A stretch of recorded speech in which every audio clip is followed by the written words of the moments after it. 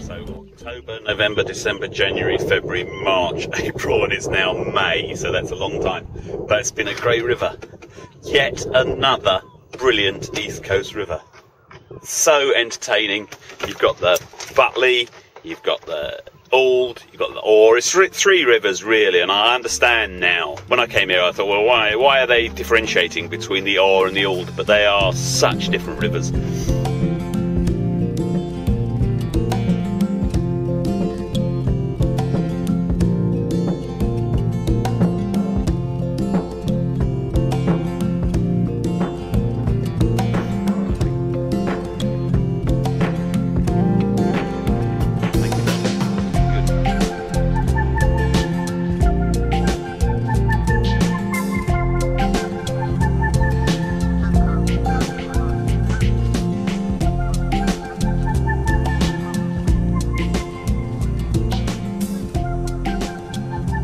Just catching the last of the ebb down the Ore, and then I'm going to go out of the bar here at low tide.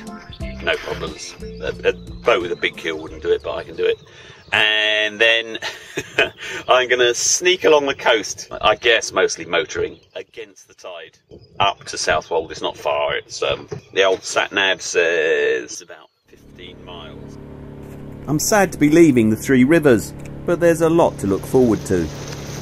My initial plan was to attempt to cut the corner of the Ore shingle. I've been down to explore the bar several times at low water and knew it quite well. By the time I got there, the tide had turned and it was really powering in through the gap I was aiming for. I was thinking of cutting the corner, but I'm not now. So I chickened out and decided to take the long way round. Then I changed my mind again and had a go at the corner. It was a struggle as the beast ran at full blat against the incoming tide cutting through the shallows. Occasionally a pretty big 4 or 5 foot standing wave would appear out of nowhere, and I was worried about the slug grounding. Only about 3 feet of water under the keels. I'm sure I can make it through here. You can see where the blast of the current comes, and I've seen this at low tide, so I know that there's water here. The only trouble is that where there's water, the tide is running at its fastest, barrelling around this corner here.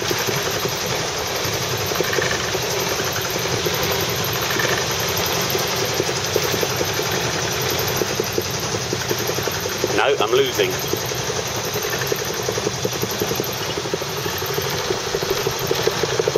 I'm still losing. Occasionally I win. 4'7". I'm afraid she's beaten me. Or has she?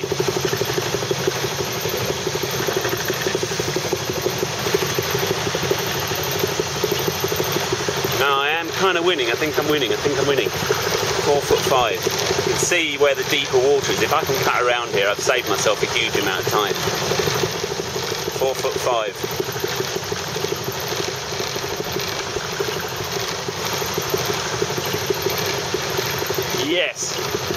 Yes, I've won. I've won, I hope.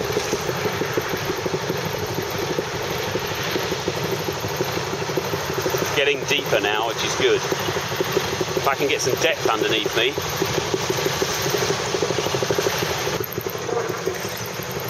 It was a real struggle to get around that headland, to get going through the water. But now I've done it. I've saved myself about mile and a half or something. All I need to do now is to get some depth underneath me. 5 feet, okay, we're home and dry. Brilliant. 6 feet.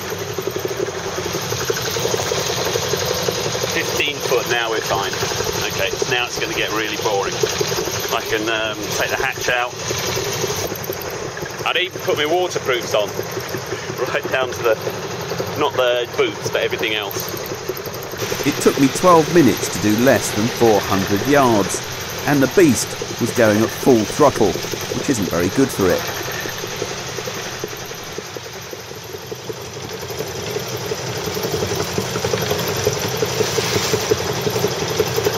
Never did understand fishermen. The wind right on the nose, lots of swell, tide against me. It could have been hell, but the skies were fantastic. I had asked the locals about hugging the 15 or 20 foot contour along this coast, and they'd all told me that it was completely clear of obstacles all the way to Southwold. And the coast has plenty to offer by way of entertainment. I knew this strip of land well because I'd spent the winter exploring it from the other side. This was the first time I'd seen the other face of Aldeburgh, the way the fishermen perceive it. And Aldeburgh is quite twee when viewed from the sea. There's something odd with this sort of boat voyaging. I always find it easier to fall in love with a town if I first see it from the water. Malden or Rowhedge, the first I saw of them was from their estuaries. Walton too. That's bound to shape your view of them. Well, it does with me, that's for sure. During the journey, I've become a bit of a connoisseur of power station architecture. This is Sizewell. The big grey blockhouse is the old British-designed Magnox reactor, built in the 1960s and is the same age as the Slug, but it cost about £60 million. Don't know if you know how a Magnox nuclear power station works, but I'm going to tell you anyway. Nuclear fuel comes in rods. If you put the rods close together, they start to get hot, really hot. Stick graphite between the rods and they cool down. So far, pretty simple. In the Magnox, the fuel weighs 300 tonnes, and moving 300 tonnes of hot stuff around is far from simple. In the old Magnox station, they use carbon dioxide to move the heat from the nuclear core to a steam boiler. The CO2 is running at 20 atmospheres and at stupidly high temperatures. The gas is blown around the system by fans that are connected to electric motors. The drive shafts for the fans pass through the walls of the pressure vessel. Think about those bearings and be amazed. The CO2 is then used to heat water to create steam to drive the turbines that drives the generators that create some of the power being used in your computer. So this big engineering is inside a 20 atmosphere pressure vessel which is 19 metres across. That's the length of 3 slugs. Nuclear power stations are expensive because they're high-end engineering. No two Magnoxes are the same because they were built by British engineers with a compulsion to tweak things, but a Magnox is designed so that it doesn't need to be shut down for refuelling. The old one here ran for 50 years, but is now being decommissioned. 60 million to build, and the bill for decommissioning is going to be 1.2 billion. Sizewell B under the dome is a whoopie-doop pressurised water reactor made to an American design that involves superheated water running at 350 degrees C and at a pressure of 150 atmospheres. How you would engineer such a thing is utterly beyond my comprehension. But PWRs can be built quite small, so they're used in nuclear ships and submarines. Sizewell B should run for another 50 years or so. It does need shutting down every couple of years for refuelling, and then they do some maintenance. And that, to me, as an engineer, seems like a good thing, because every machine I've ever come across needs to be shut down for maintenance. There is going to be a Sizewell C, a French one this time. I'm sure it'll be absolutely fine. The power stations are constructed on 8-foot thick concrete pads. These have been laid down on the 200-foot deep bed of sand and shingle that is East Anglia and will one day again become the North Sea. It's the same stuff that's being washed out of here and is accumulating on the Ness. So one day, one way or another, Sizewell will arrive at Orford. One more thing about the UK. It's tilting on its axis. East Anglia is sinking and has been since the last ice age. So there you have it. Sizewell, yet another brilliant place to build a nuclear power station or 3. Of course, if the scientists who chose the site knew their history, there's a great lesson for them just a few miles up the coast at Dunwich. 1,000 years ago, this was Britain's 3rd largest town. 3,000 people, 8 churches and the biggest port in the east. Now all utterly swallowed up by the North Sea. All that remains is a single pub, a line of houses and a museum with one of the most unstoppably enthusiastic curators I've ever encountered. It closed that harbour, that got narrowed narrower and narrower, and then it got washed across in 1286 in huge storms, and they weren't really able to dredge. They tried to dredge it but they couldn't ever get the deep berth for the ships, it closed up completely about 20 years later, and they weren't able to open it. I was going to say which river was it, but of course it was the Blythe, wasn't it, originally? Well, the Blythe goes, it joins actually, so the Blythe goes straight inland, and this is the Dunwich River, which is a small river which sort of cross over the bridge. And now that I know about Dunwich and Southwold, it's weird to think that maybe in 1,000 years' time some slightly radioactive Londoner might sail his slightly radioactive boat right across the top of what was once 3 nuclear power stations. Then we come to Southwold, which is engaged in a constant battle with the North Sea in an attempt to stop the inexorable forces of nature. Longshore Drift is trying to close the harbour entrance. You can see the shingle piling up to the north. The inhabitants of Southwold have reason to fear because 700 years ago the River Blythe exited at Dunwich in a fine, well-sheltered, all-tide port, and look what happened to them. In fact, here at Southwold, nature is already winning. What used to be the main fish dock has been condemned. It's concrete over gravel and is ready to fall into the river at a moment's notice, so you're not allowed to tie up there. After the defunct dock, the next thing you notice about Southwold are the scores of black-painted wooden clinker-built fishermen's huts, and the local fishermen still favour the 18 or 20-foot clinker hulls they've been using here for hundreds of years. 120 beach boats once worked out of Southwold. Not anymore though.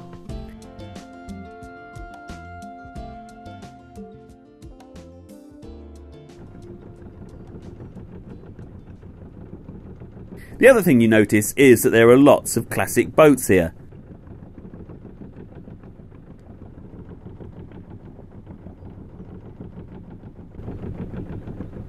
Even the mobos are wood or steel.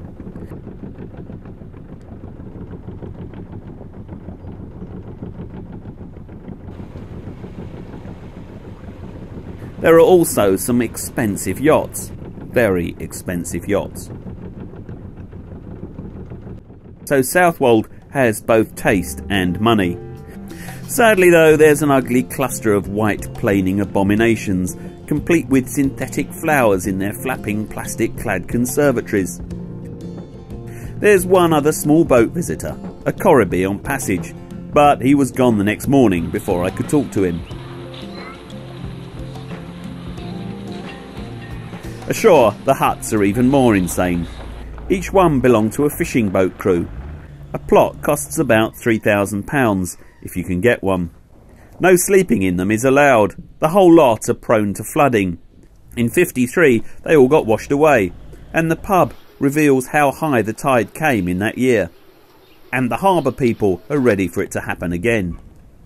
Then there are the stout wooden clinker-built 20-footers scattered around the place, reminiscent of the 120 spratting boats that worked off the Southwold beach 100 years ago.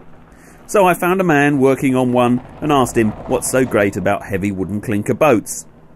It turns out that they grip the water better than a slick, lightweight plastic hull of the same length. Well, the weight ratio is also... You mean it's heavier? A heavier boat. Yeah. It's also more stable in the water. Why is it more stable in the water? Because of the sheer weight of the boat, I think. Design in the clinker itself. The clinker helps? Oh yes, the clinker helps, definitely. But what about a plastic clinker? Is that as good as a...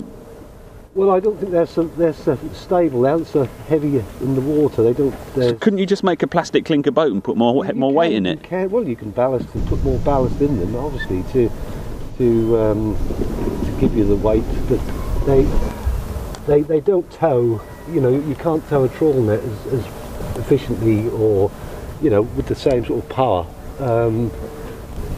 with a plastic boat. How long have you had this? 15, 16 years. And where was it built? Everson's in Woodbridge. In the 60s, you said? In the 60s, 68, yes. So will it last another 40 years, do you think? Well, with the proper care and attention, I would say, yes.